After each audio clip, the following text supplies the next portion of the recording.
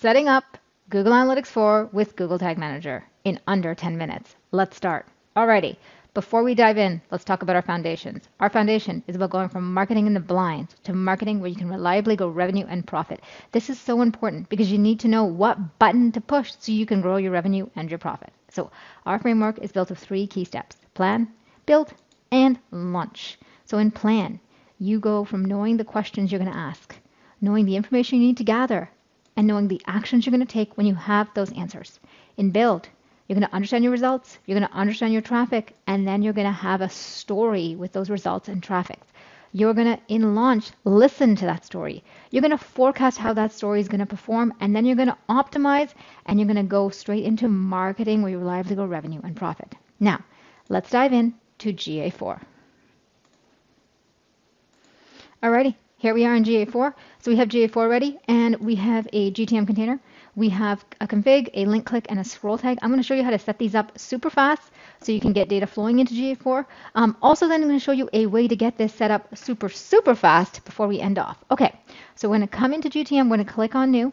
We're going to go click on tag configuration. We're going to scroll down to the Google tag. Okay, in here what we're looking for is our measurement ID. We're going to hop into GA4. Once you click on the gear, you're going to see this screen. You're going to go to data stream. Okay.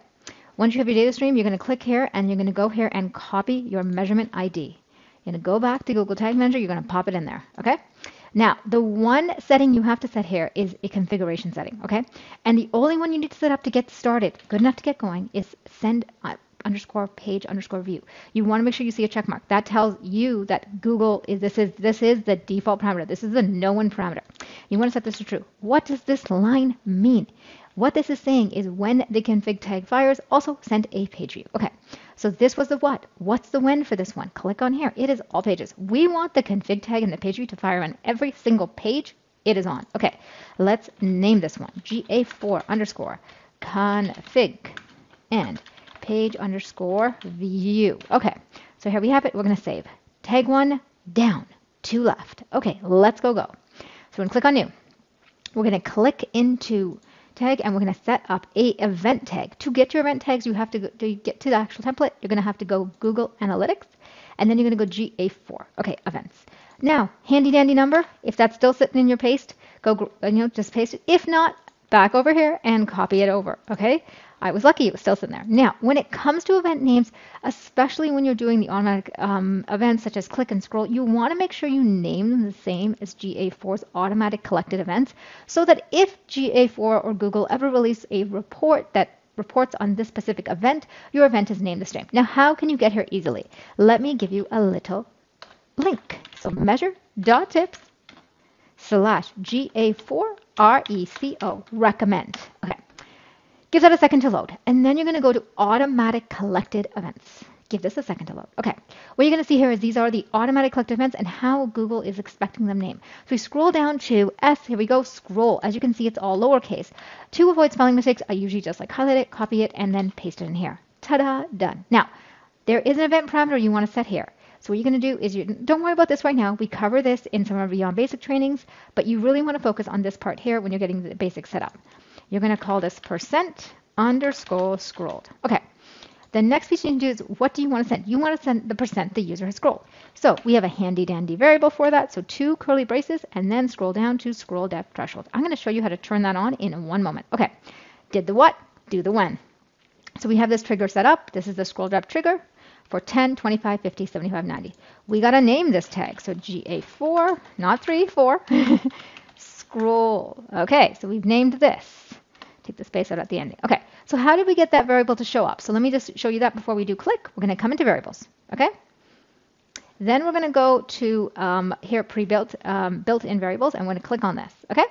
And then we're going to scroll down to scroll, and you're going to see this box. You're just going to check it. Okay, we're not going to. Oops, I shouldn't have unchecked it. There you go.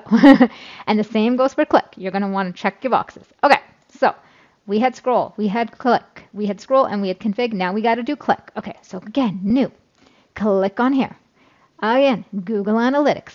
Again, GA4 event. Okay, so measurement ID. If it's not sitting in paste, just go grab it. Super fast to grab it. Okay. Event name, member. Make sure you name it the way GA4 does, especially when you're doing events that are the default ones or the automatic collected ones. So click. We're just going to copy that over and pop it in there. Okay, there are a couple of event parameters. There's a little bit more you can send over. We're going to send over a little bit of information that we know we need when we're measuring click. Okay, so again, we covered the variable settings in other Beyond Basics training, but let's send a couple of variables over to get started. Okay, so we usually want to know link text, right? You need to know what people are clicking on. Link URL, you need to know where are they heading, right? You can also send over link ID if you want, and link classes. Okay, under link text, curly brackets, right here, click text, curly brackets. See how quick this can be? You can have this set up in under a minute, and trust me, we're going to show you a way to set this up in under 5 minutes, I'm pretty sure. Okay, and click classes. Oh, got a little too faster on the trigger. So make sure they match text and text, URL and URL, ID and ID, and classes. Okay, did the what? What's next, guys? The when. When this happens is just link clicks. Okay, make sure you name this GA4. I just like to call this just link clicks. Okay, so again, spelling. There we go. Okay, so that is all set up and done. Next, we would go into preview mode. We would preview it, and then we'd come into analytics. And we'd scroll down this bar and you see this debug view and make sure we see ourselves here so that we can then TBV that those events are firing, trust but verify, and then we would submit. Now, how can you do this even faster, right? So we have a resource for you. So you come into the Academy, scroll down, go to Toolbox, right? And then you go down here to GTM container for basic GA4 setup. So being a member of the Academy gives you this advantage. Okay, then you come in here and you click on this button. And this takes you to a Google Drive where we have a container ready to go for you. Now, what does this mean? It means brand spanking new GTM. Using our container, you come into admin. You click on import. You click on new, choose a file. You bring that container in. So this is the container right there. Just see this one? Just brought it in there. Now, pro tip. If you have a brand spanking new container, you can use existing.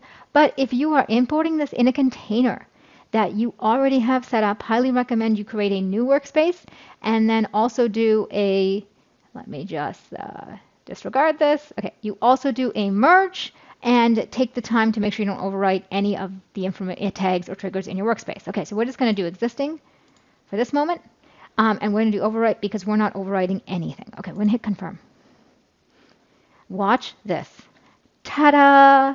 You have your tags set up. You have your config tag, your link click, and your scroll. Now, you're not entirely done yet. There is a final step here. You want to TBV, trust but verify everything is set up, and then you're going to want to do preview. So let's kind of go through our tags with the last few minutes we have.